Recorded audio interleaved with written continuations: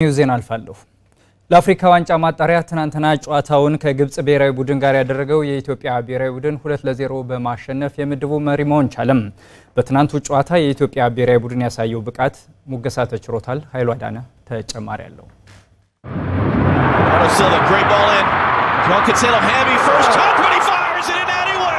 55 ሀገራት በ14 ምድብ ተከፍለው የሚሳተፉበት ያው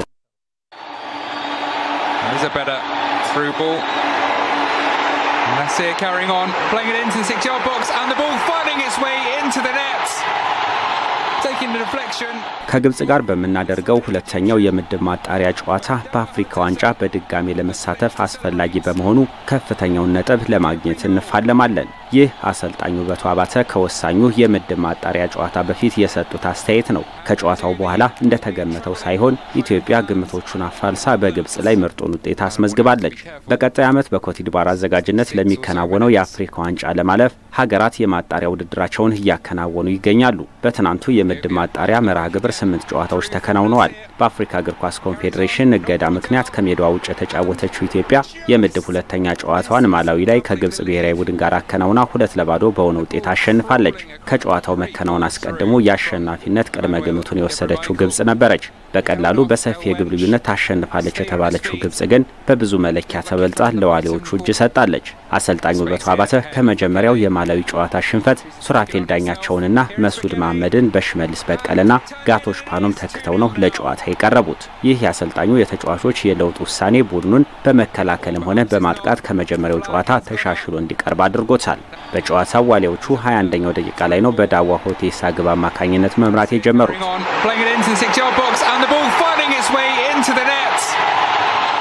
ከዚህ ግብ መቆጠር 19 ደቂቃ በኋላ ደግሞ ሁለተኛ ግብ በሽመልስ በቀለ አማካኝነት አስቆጥረው ወደ መልበሻ ክፍል ገብተዋል። በመጀመሪያው የጨዋታ አጋማሽ በተቆጠረባቸው 2 ግቦች የተደናገጡት የግብጽ አሰልጣኝ 3 ተጫዋቾችን ቀይረው ለማስገባት ቢገደዱም ግብ ማግኘት ግን አልቻሉም። በሁለተኛው የጨዋታ አጋማሽ የኢትዮጵያ ብሔራዊ ቡድን ወደ ኋላ ፈግፍገው በመጫወትና በመልሶ ማጥቃት ደግሞ የግብጽ ብሔራዊ ቡድን በሙሉ አቅሙ እንዳያጠቃ አድርገዋል።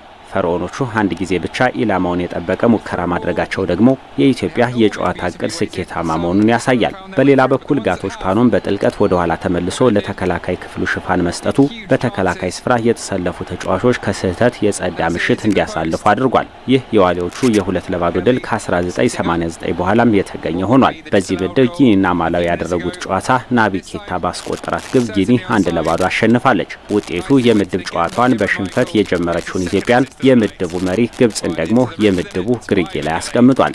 ማላዊና ጊኒ ደግሞ ሁለተኛና ሶስተኛ ላይ ይገኛሉ። በሌሎች ጨዋታዎች ማሊ ደቡብ ሱዳንን 3-1፣ ካሜሩን ብሩንዲን 1-0፣ ናይጄሪያ ሴራሊዮንን 2-1፣ ጊኒ ቢሳው ሳኦ ቶሜና ፕሪንሲፔን 5-1፣ ሞሮኮ ደግሞ ደቡብ አፍሪካን 2-1 አሸንፈዋል። የሌሴቶና የኮትዲቯር ጨዋታ ደግሞ ያለ ግብ 0-0 ነው የተጠናቀቀው።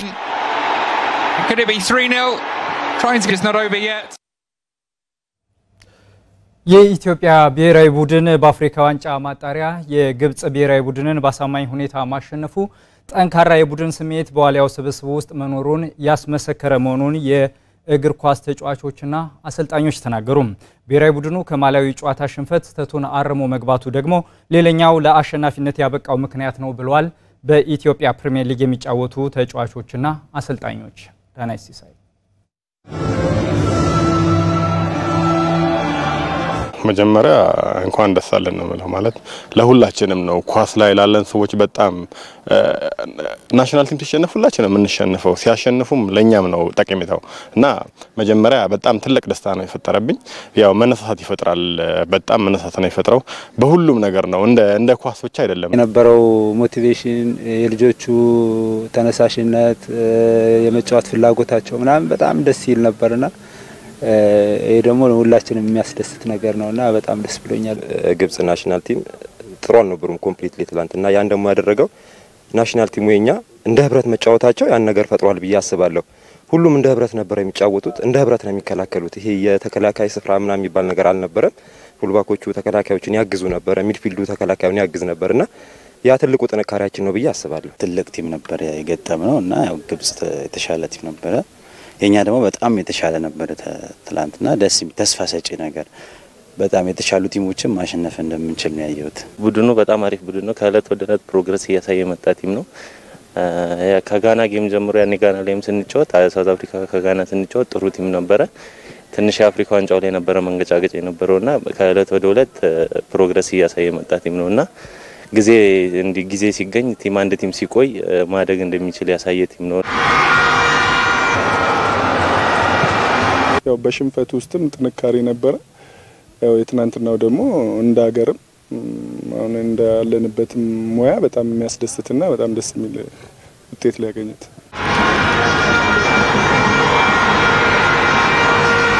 ቲሙ ያው ቀስ እያለ እየተሰራ የመጣ ቲም ነው። ምንም የሚያዳግታቸው ነገር የለም። ከዚህ የተሻለ ፕሮግረስ እያደረገ የሚመጣ ቲም ነው። ቲሙ ከፍ እያለ የሚመጣ ቲም ነው። ከዚህ ያነሰ ጨዋታ ካሁን ወዲያ እናይም ከፍ ያለ ማሸነፍ ከፍ ያለ ውጤት እርግጠኛ ነኝ ለአፍሪካ ዋንጫ ያልፋሉ ብዬ በሙሉ ልብ መናገር ይችላል። እኛ ብዙ ጊዜ የምንታማው ያው ኦፌንሲቭ ላይ ነው፣ የአታኪንግ ሰርድ ላይ የነበረው እንቅስቃሴ ነው።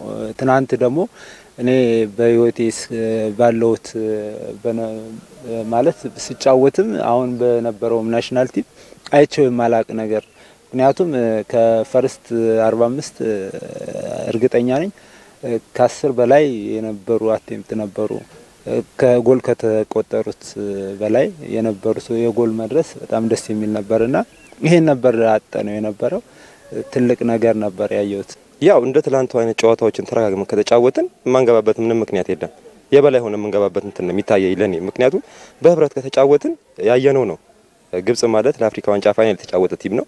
እሱም በዚህ አቅም እንደዚህ ተጫውተን ማሸነፍ ከቻለ ይሄ የህብረት ስራችን ነው። እንደዚህ ሁሌም በህብረት የምንሰራ ከሆነ በእርግጠኝነት እንገባለን። ለልጆቹ ኮንፊደንስ መስጠቱ ድጋሚ ልጆቹ መጫወታቸው በትላንቱ ጌም ላይ የተሻለ ነገር እንዲሰሩ አድርጓቸዋል። ይሄ በዚህ አጋጣሚ አሰልጣኙ ሊመሰገን ይገባል። ምክንያቱም ያደረገው ነገር ለልጆቹም ኮንፊደንስ ሆኗል።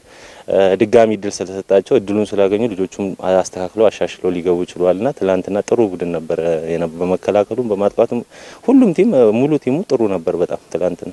ከ25 አመት በኋላ የገጠመውን የኢትዮጵያ ብሔራዊ ቡድንን ማሸነፍ አልቻለም። ኢትዮጵያ 2-0 በሆነ ውጤት ግብጽን አሸነፈች። የኢትዮጵያ ብሔራዊ ቡድን ከ33 ዓመታት በኋላ የግብጽ አቻውን በአፍሪካ ዋንጫ ማጣሪያ 2-0 ማሸነፉ ደስታ እንደፈጠረላቸው አሚኮ ያነጋገራቸው የባህር ዳር ከተማ ነዋሪዎች ተናገሩ።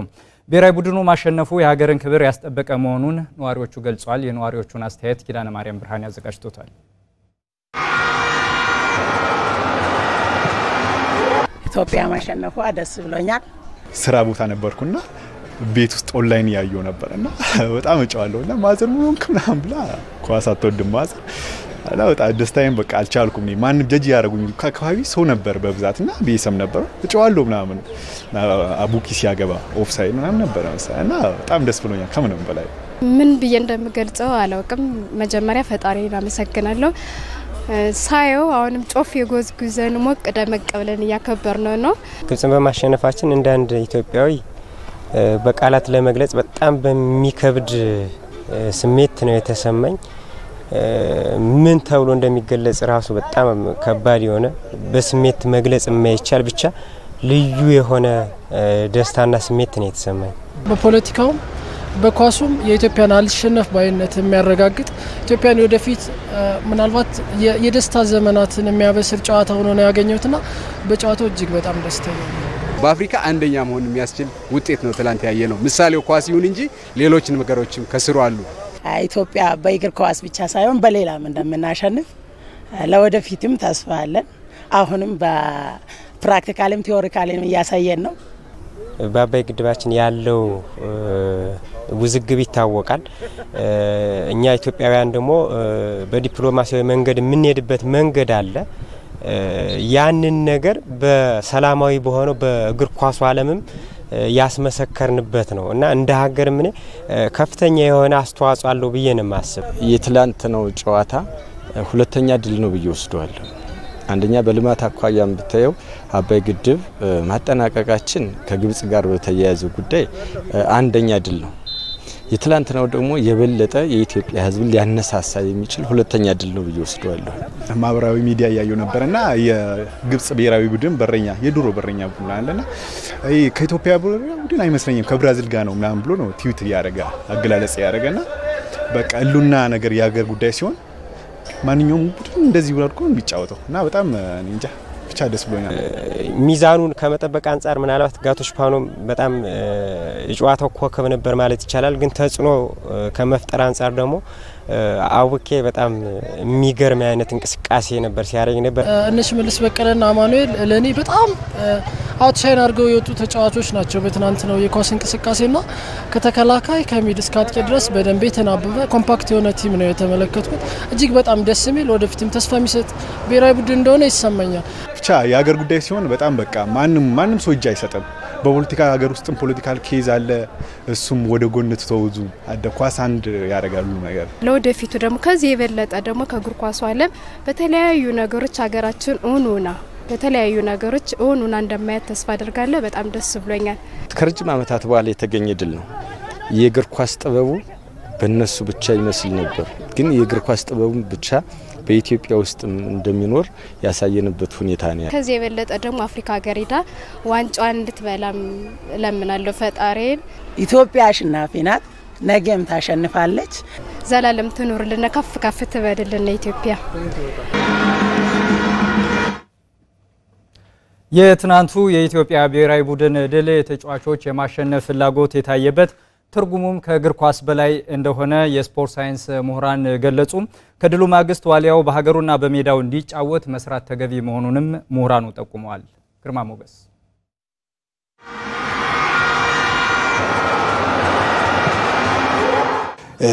በአካል ብቃት ደረጃ በጣም ጥሩ ነበር። 90 ደቂቃ ተሯሩጠን ተጫዋች ነበር ነው።